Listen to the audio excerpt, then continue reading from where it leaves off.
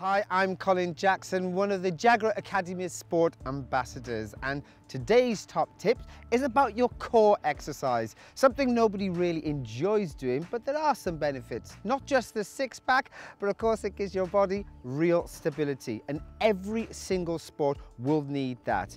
Now, there are lots of basic exercises that we all know, some sit-ups and some back extensions, but for me, it's always about being diverse. Create your own, because ultimately, the performance is always about you. Now, when we say core exercises, we know very much about the basic sit-up. So you think about your abdominals really as all different muscles. They're not just all just one big block. So you need to strengthen both top and bottom. So when we're looking at the bottom abdominal group, we tend to use exercising that takes our legs off the floor. And then when we're working on the top abdominal group, we tend to do curls.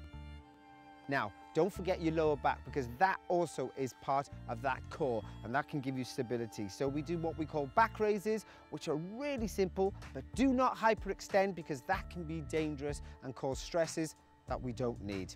Now, once I said to you before about being slightly diverse, well, you'll recognize this. It's kind of the plank with side movements, and it's very relative for me as a hurdler because it works those obliques. I'm Colin Jackson, and thank you for watching the top tips from the Jaguar Academy of Sport.